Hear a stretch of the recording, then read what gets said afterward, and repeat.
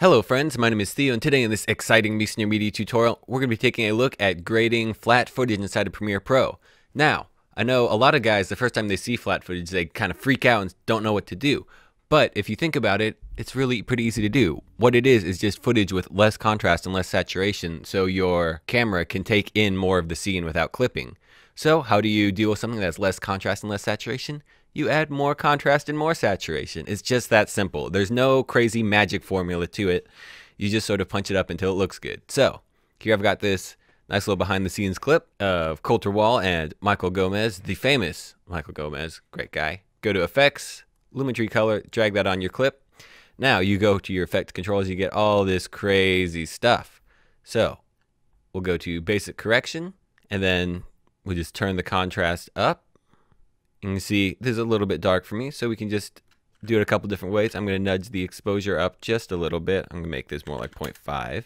Maybe bring our highlights down a little bit. Bring our shadows up. Blacks down a little bit. I'm just sort of doing this by eye. You can use scopes, but a lot of times when people use scopes, they look more at their scopes than they look at their footage, and it's much more important to make it look good here than on your scopes, because nobody's going to see the scopes in the end.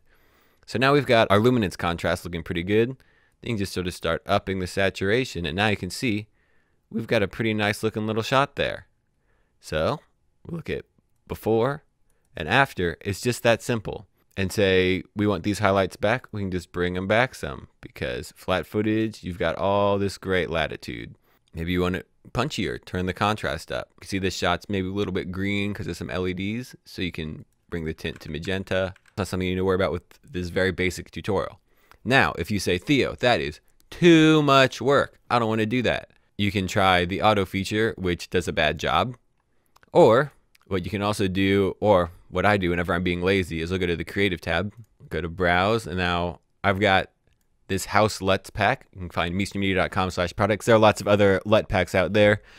They're, do all sorts of things, but they're basically just grading presets or little extra things you can do. So I made this one specifically for this purpose, make it normal, which sort of just adds contrast and saturation. You see it's a little bit dark in this one, so you can just bring this guy back up again.